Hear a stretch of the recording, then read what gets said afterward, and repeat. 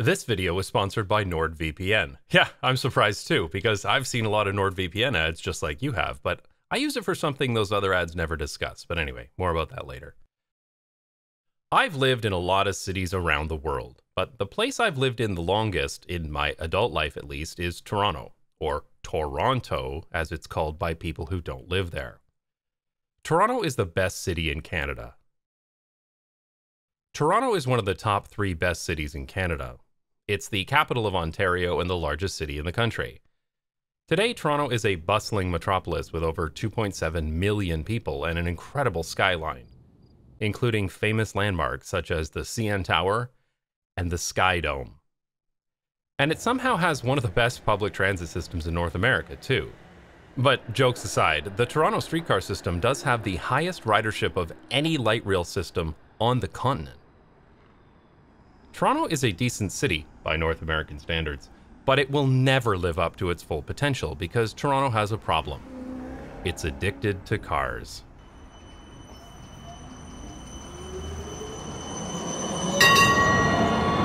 Toronto was founded as York in the late 1700s and was designed to be the capital of the new province of Upper Canada. The city was later renamed to Toronto in 1834. Why'd they change it, I can't say. People just liked it better that way. The city evolved like pretty much every city at the time, centered around industry on the water. As rail technology improved, the city was built out along streetcar lines, with the first streetcar being built in 1861.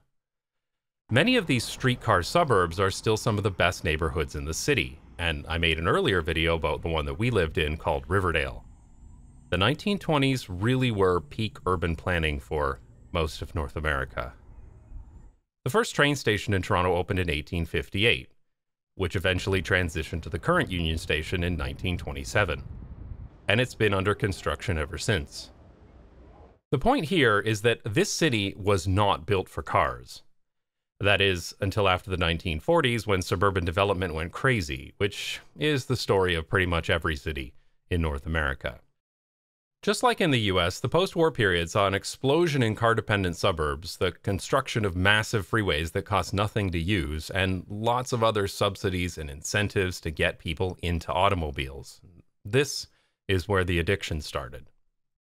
In order to make room for all those new cars, the streetcars had to go. Toronto has the largest historical streetcar network of any city in North America, but there were still lots of streetcar lines that were torn out despite public backlash. For example, there used to be a streetcar along Parliament Street that was torn out in 1966. And on Mount Pleasant, a 1976 poll conducted by the local business association showed that 88% of their respondents wanted to keep the streetcar line. So of course, that had to go too. The Toronto subway was also built shortly after the war, but one of the key motivations for creating it was a way to remove the streetcars to make more space for motor traffic.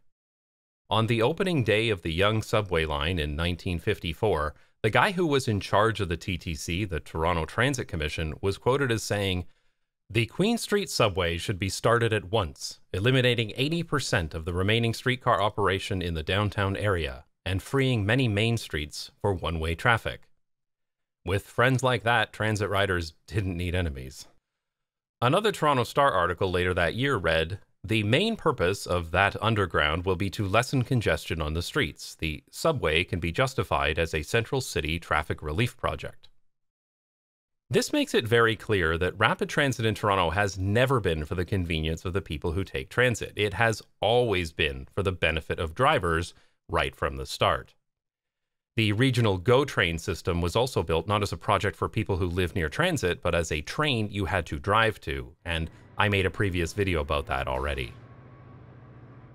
Speaking of driving, in the 1950s, several neighborhoods were bulldozed to build the Gardiner Expressway, an urban highway right through the center of the city. For the other urban freeway, the Don Valley Parkway, traffic engineers didn't need to bulldoze many neighborhoods, but that's only because Hurricane Hazel took care of that for them in 1954. This reign of destruction to make the city car-friendly was really only stopped after significant public protest, which included that of famous author Jane Jacobs, who also fought urban freeway projects in New York as well. They successfully stopped the development of the Spadina Expressway, a project that would have absolutely destroyed the urban fabric of the city.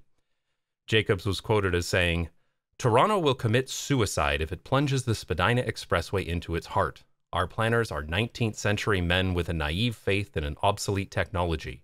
In an age of software, metro planners treat people like hardware. They haven't the faintest interest in the value of neighborhoods or community. Their failure to learn from the mistakes of American cities will be ours too." And that was 100% absolutely correct in every way. But while the destruction slowed, a lot of the damage had already been done. What was once a beautiful walkable city connected to streetcar suburbs had become a wasteland of office buildings and surface parking lots. But hey, it was easy to find parking, right? I'm old enough to remember the Toronto of the 1980s. It was a place you drove to, did what you needed to do, and drove home. And all of those post-war suburbs still exist today as a Yellowbelt of neighborhoods zoned exclusively for single-family housing. It kind of looks like a moat of piss that is drowning downtown Toronto. And it's why you so often see this ridiculous situation of single-family homes with giant condo towers in the background and nothing else in between. This terrible land use and a lack of investment in transit for transit users has resulted in the vast majority of Toronto and its suburbs being completely dependent on cars. And so, the busiest highway in North America isn't the Katy Freeway in Houston or any other place in the US. It's the 401 through Toronto. This is what it looks like at 2 p.m. on a Tuesday in the middle of summer. In other words, this is the best case scenario, but I'm sure one more lane will fix it. Canada was growing a lot in the post-war period due to an increase in immigration, and a lot of those new people ended up in the Toronto region. In particular, when there was uncertainty as a result of the Quebec sovereignty movement in the 1980s, many major corporations moved their offices from Montreal to Toronto. By the 1990s, Toronto was the largest economic force in the country and was urbanizing quickly, but this is when it gets political. Up until this time, Toronto was a pretty small city. It was just this part here, which today is called Old Toronto. Since 1953, the city did share some administration of regional planning with other nearby cities through a government structure called Metro Toronto, but otherwise, these were all independent cities with their own governments. This all changed when Ontario elected a progressive conservative government in 1995. The Conservatives developed an amalgamation plan to combine Toronto with all its suburbs. This plan, which came to be known as the Megacity, I'm going to pretend that's how it was pronounced, was not popular. Referendums were held in all 6 municipalities, and in every single case, they voted overwhelmingly to remain as independent cities. So in 1998, the Conservative government ignored all that pesky democracy crap and did it anyway. This was billed as a cost-cutting effort, but it was determined that over 70% of the expenses of the Toronto region were already being handled by Metro Toronto, so there was never much room for optimization. Though the plan did include taking a whole bunch of programs that were previously paid for by the province and downloading them to the city, which created massive budget problems that are still being felt today. But despite what was said publicly, it was widely speculated at the time that this had less to do with finances and everything to do with politics. As more jobs and influence moved to Toronto, it became the most important financial center of the entire country. But of course, being a quickly urbanizing city, it was mostly left-leaning politically. The provincial Conservative government didn't like the idea of a left-wing region having so much financial power, and so they forced the amalgamation of Toronto with its car-dependent suburbs, which were politically conservative, in order to take control of the region. And it worked. The balance of city council became increasingly conservative, but the worst outcome, by far, was the election of Rob Ford. Ford was most famous for being a nutcase and smoking crack cocaine. Yes, I have smoked crack cocaine. But his wacky antics hid the fact that he was a terrible, terrible mayor. He admitted to being drunk at work and very often had literally no idea what was going on because he didn't bother doing his job. I'm just asking you to demonstrate, though, do you actually understand that it's grade separated, that it doesn't rip out traffic lanes? Okay. It does rip out traffic lanes. It does. You know what, Councillor? LRTs go down the middle of a road, they tear up your roads. No, you just, Mr. Mayor, do you know about this specific route that we're debating today? He tore up bike lanes and canceled transit projects, and he did a lot of this without the approval of City Council. And every year we have dozens of people that get hit by cars or trucks. Well, no wonder. Roads are built for buses, cars, and trucks, not for people on bikes. And, you know, I feel my heart bleeds for them when I hear someone gets killed, but it's their own fault at the end of the day. Rob Ford repeatedly said that he saved the city over $1 billion, which was a dubious claim to begin with. But after he was gone, the next mayor, well... We uncovered details of the decisions taken by prior administrations to rack up huge amounts of debt in an account called unfinanced capital. In essence, the city borrowed money without an identified means of repayment, and accordingly, those amounts of money were never added to the declared debt of the city. When I learned of this account, the total unfinanced capital, that means undeclared debt, had reached nearly $1 billion.